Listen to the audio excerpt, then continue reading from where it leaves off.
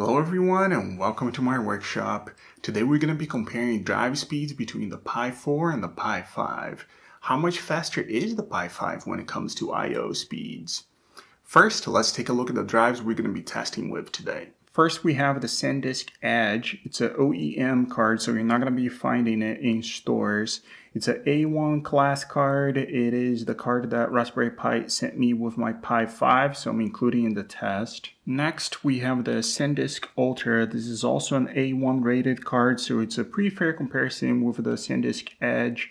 It's 32 gigabytes. It's a pretty inexpensive card. It's only around $10 in the US, £10 in the UK, and below €6 in the EU, so very affordable and pretty decent performance. We're going to be taking a look at the performance later on. Moving along, we have the SanDisk Ultra Fit USB 3 drive. This is not the fastest drive in the world. These USB drives usually handle sequential reads and writes pretty well, like saving photos or saving a video. But they're not very good with random reads and writes, which is what you would use in OS. Next, I've got the Kingston SSD. This is a low-cost SSD, but you have to buy the USB cable to plug it into your Pi. I see a lot of people recommending this SSD online and on YouTube videos. It's pretty affordable and has decent performance. We're going to be testing it. You can find it for around $25 in the US, £20 in the UK. I couldn't find an affordable one on Amazon.de. So not sure what the deal is in the EU, and I don't know if they're available there. One thing to keep in mind is that the cost of the cable adds to the cost of the SSD. The cable is around like $15 in the US, so total cost would be around $40 in the US for the SSD plus the cable. Finally, for this test, we have the Kioxia NVMe M.2 SSD drive. I'm using an enclosure by Ugreen. The enclosure was around $20. These SSDs are pretty inexpensive right now, and they're much easier to find because the Steam Deck is using these 2230 drives. That's the form factor for these M.2 drives, and it's a lot easier to find them in stock, and a lot more manufacturers making this form factor. So we're going to test all of these out. We're going to see how fast they are. I used HDPARM and DD for sequential writes and reads, and I used FYO for random writes and reads. I did the test multiple times on each device and each drive, and the results were averaged together. I'm running Raspberry Pi OS Bookworm, which is the latest release both on the Raspberry Pi 4 and on the Raspberry Pi 5. So let's take a look at the results. So I put together some charts from the test that I did. So first I have HDPARM, then DD, and FIO sequential. So these are all sequential reads and writes. Not a whole lot of surprises here. So the SSD and the NVMe drives on the Pi 5 are definitely a lot faster than on the Pi 4.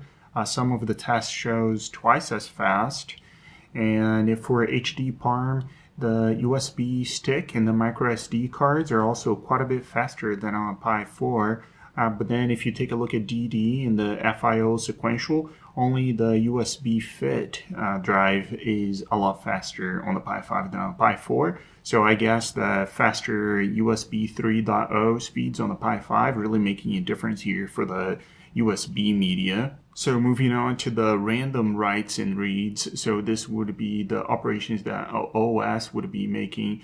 The sequential is more for like reading large files or saving videos, things like that. Random is more for OS operation. You can see on the Pi 5, still a lot faster than the Pi 4. Not a whole lot faster for random writes for the microSD media, but for the random reads, the microSD media is definitely faster on the Pi 5. Alright, so let's talk about boot times. The Pi 5 boots a lot faster than the Pi 4, twice as fast really, so half the time.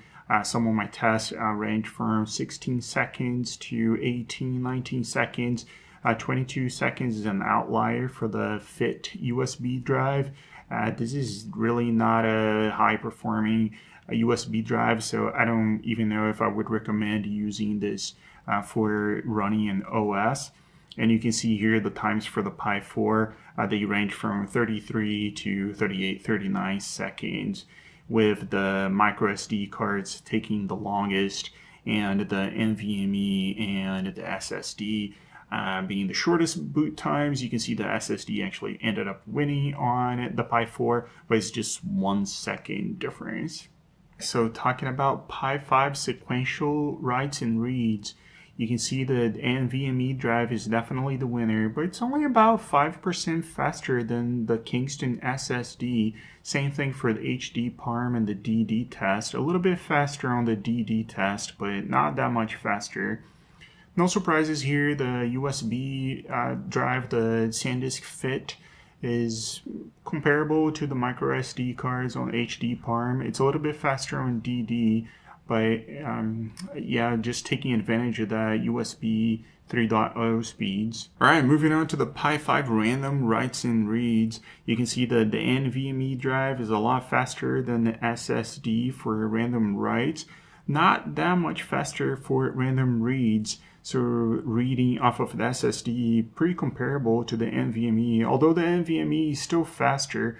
I'm not entirely sure what to make out of the results for the Fit USB stick and the micro SD cards, because yeah, they're supposed to be the same class of cards, but it looks like the Ultra is faster than the Edge for read speeds, but not that much faster for the write speeds. Alright, let's talk about boot times. Something a little bit surprising came up during the test, that the boot times don't really vary. The only outlier is the SanDisk Fit USB that took 21 seconds to boot on the Pi 5, but everything else was 16, 17, 18 seconds. And a little bit of a surprise that the Kingston SSD booted a second faster than the NVMe drive. I'm not entirely sure the speed of the drive really matters for how fast you're booting the system. One thing that I noticed though, after running my Pi 5 on NVMe drive for a while, I installed some programs, I was just using it as a desktop. The boot times definitely increased to more in line with like 20 seconds. I'm sure that would be true for the other methods also, so I'm sure like over a period of time, after using your micro SD card, the boot times would increase a little bit also, but just keep that in mind. It's booting in 16, 17 seconds, but it might not make a difference in the long run, the type of media they use for boot times. One thing that was interesting was testing the boot times with overclocking. So I set the clock speeds for the CPU to 3 gigahertz. It was not stable at all. It was crashing, it was locking up all the time, but I was still able to test the boot times, and the boot times were exactly the same with the CPU overclocked and no overclocking at all. The NVMe was still 17 seconds, SSD 16 seconds. So overclocking does not make a difference in your boot times on the Pi 5. So which one is the winner? I don't think there is a winner. If you're looking for something compact for a maker project, then the micro SD card makes a lot of sense. It's super compact, you can tuck it away or put in an enclosure, and it just works.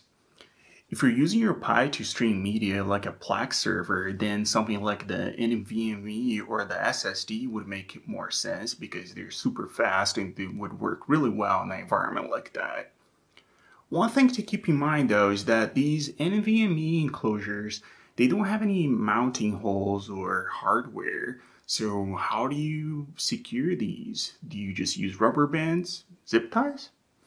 On the other hand, the SSD, they come in a standard size and they have built-in screw holes to mount to a case. So let me know in the comments below, which one are you planning on using with your Pi 5? Are you going to go for the fast SSD or NVMe, or are you just going to go over the micro SD because it just works? I hope you found this video entertaining or useful with information, so let me know what you thought about this video in the comments below also. And I see you in the next video.